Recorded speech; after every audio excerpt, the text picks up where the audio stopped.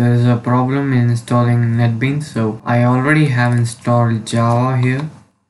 So let me go through the Java folder, and as you can see, I already have two versions of Java installed, JDK installed, and even everything works perfectly. I have even set the path, so Java C and Java.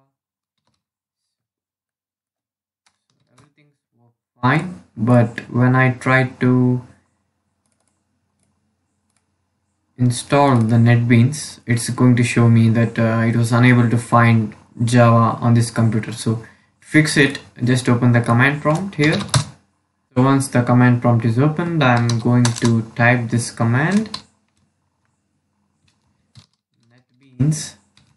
So this exe file -- extract NetBeans. So we will be extracting the NetBeans jar file from this packed.exe file. So click on enter. So it's configured the installer, and there should be a NetBeans folder available here. So there is the NetBeans. So now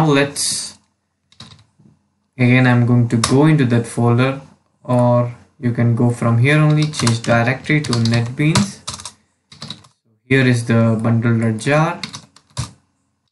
Here is the bundle.jar file. So let's execute this jar file. I'm going to run java -jar bundle.jar. So this command will start executing, and so the installer will start installing NetBeans on our computer. So click on next. Let's see if everything's worked fine. Next. Cool. And as you can see, it is able to find out Java path here successfully. So 1.8 11.0.8. click on next. Yes, next. Check for updates. No, I just downloaded it now. Click on install.